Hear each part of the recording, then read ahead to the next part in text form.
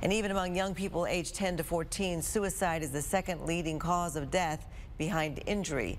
And that's why Dr. Natalie Scanlon, a clinical psychologist at the Texas Tech Health Sciences Center, wants families to be aware of the potential warning signs. She says some clues are obvious, others are harder to read. First, some signs that a child is clearly reaching for help.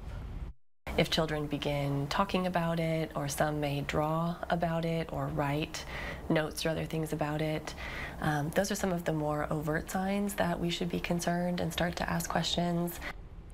But then she says the clues get more complicated. Parents need to watch for a change in mood, behavior, or academic performance, or even in their eating and sleeping patterns. If they start to show reckless behavior, or give away their belongings, or say they feel they are a burden to others. And in general, any loss, from the death of a loved one to a breakup in a relationship, can trigger in some children a feeling of hopelessness or even thoughts of suicide.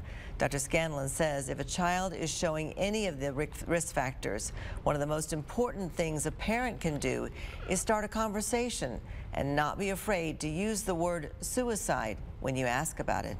And we actually know from a lot of data that you won't do any harm by asking somebody about suicide.